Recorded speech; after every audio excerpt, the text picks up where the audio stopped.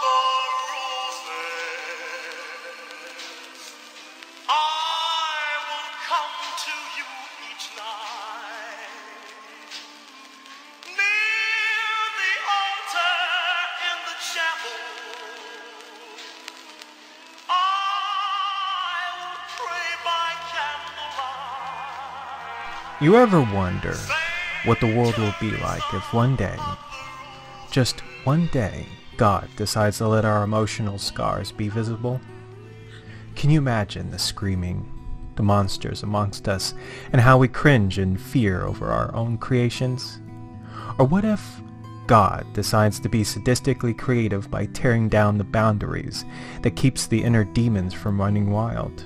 Here we live in a world where horror resides with ghosts that lurk within the dark, the monsters underneath our bed, them unknown terrors that haunt our galaxies, and how far we humans are willing to go to prove the existence of these supernaturals. But why? You ever wonder why? That maybe the reasons why humans pursue these fantasies and fables is so they can find something that can relieve them from the anguish pains of reality, from screaming throughout the night. A remedy from the real horrors. Personally, I find it amusing when humans deem society boring, dull, and how they've grown exhausted with most of the human race being hidden behind this bullshit image of positivity. If they only knew what horrors are truly hidden behind that plastic smile and facade.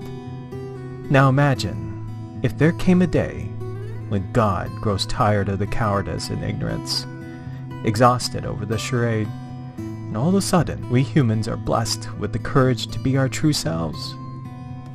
Imagine the day when we see humanity for what it truly is, when our demons are free to run wild.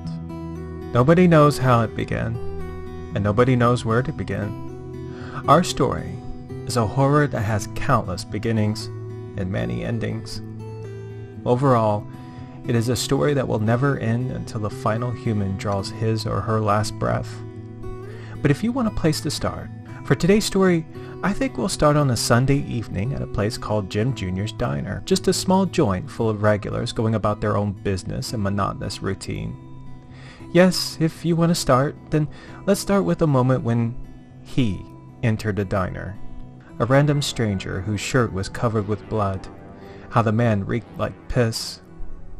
To this day, Stan will never forget how nobody noticed the guy when he came into the diner, until he walked up to the cashier and tossed a blood-covered slab of meat and bone onto the counter, which looked like a severed spinal cord from an animal. It wouldn't be until much later before Stan found out it wasn't from an animal.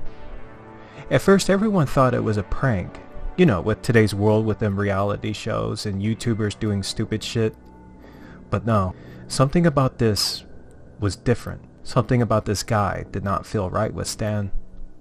The man said nothing, but clearly his body language was saying a lot. Also had these rashes on his face, as if they were forming into a pattern of a red cross. The man looked both ill and driven, possibly a junkie. That's what Stan assumed when looking around and seeing nobody filming with their phones, nor any cameras outside. Obviously Jim didn't take too kindly to the man's presence, nor the prank, which he thought it was a prank. Seeing his share of junkies and weirdos wandering into the diner, Jim wasn't hesitant in tossing out another freak playing Halloween. It happened so fast, nobody didn't see it coming when the man grabbed Jim's head and bit off his nose before Cindy smashed the man's face with a coffee pitcher. You would have thought that the scalding coffee burning the man's face, decorated with glass shards, would have him screaming in pain, but the guy just kept laughing as blood poured from his face. It was like the sick fuck was enjoying the pain. Cindy was tending to Jim, trying to control the bleeding from his torn nose. But before anyone started conceiving the idea of calling the authorities after adjusting to the reality of the situation, Stan remembered the brief moment of relief when hearing the sirens outside, before those feelings turned into a concern when hearing the sounds of crashing. Outside was a patrol car that had just crashed into a building. Immediately tending to the scene, Stan could see the driver's body on the smashed hood of the car. The man's neck and body was broken, and yet he was still alive. Barely. At first Stan thought the man was choking in pain, but he was actually laughing, or at least trying to. Much like the junkie, he too had the same red rash pattern and the same sadistic drive on his face. And as the patrol car erupted in flames, to Stan's horror, he could see that 2 men were still alive in the car. One of them, a cop, screaming in pain as with the other preventing him from escaping.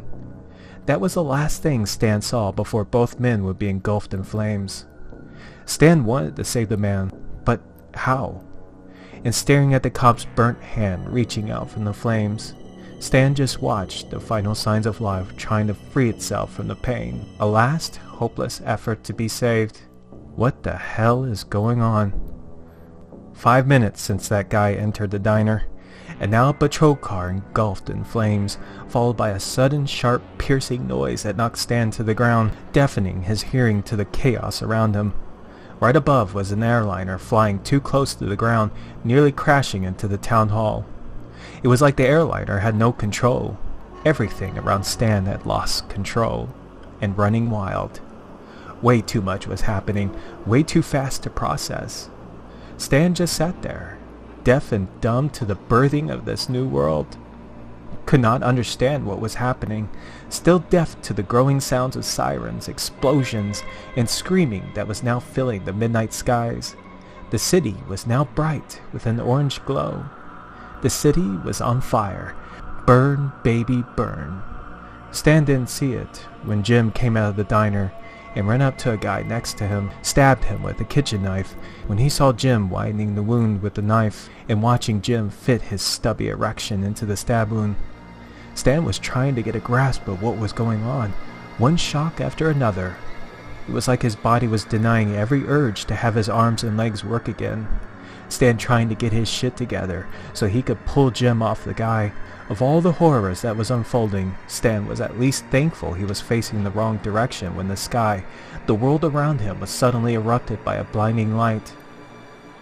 Stan, still trying to understand. Was this a terrorist attack? Was it China? Russia? It was like his mind was now throwing up whatever words that matched the picture. And when Stan finally stood up, gazed upon the explosion at the other end of the city, now numb to Jim raping the man's corpse right next to him, his frantic laughs to the man's suffering cries. Stan just stood there, watching the chaos unfold around him. The birthing of a new world. The beginning of the end. Till this day, nobody knows how it started. Nobody knows if it was a terrorist attack, an experiment gone wrong, who was the first to get bit, or where the disease came from, if it is a disease. 6 months down the road, and still no answers. No way of anyone doing any real research for a cure, not when humanity is too busy running, hiding, surviving. It's doubtful if humanity would even stand a chance of surviving the crossed. That's what we call them, the crossed. There is one theory, however, which explains why nobody is praying these days. That this is God's judgment upon humanity, which happens to be quite a popular theory. Maybe it is true. Maybe one day, God just got fed up with the bullshit. Yeah, he just got sick and tired of it. A meteor would have been a merciful end, but instead the good Lord decides to take away the very thing that keeps our demons at bay. 10 minutes, that's how long it took before the world went to shit for Stan. 10 minutes. Before God and everything else stopped making sense. But for some people, maybe it does make sense. Maybe God is a sadistic cocksucker. For some people, maybe this is a war against God. And you know what? After everything that followed that night for Stan, maybe, just maybe, they're right about that. Maybe this is a war against God. You'll be hearing things about blood sacrifice, death, occultic symbols, the upside-down cross, possession, distorted faces, darkness. All these things are involved in satanic worship.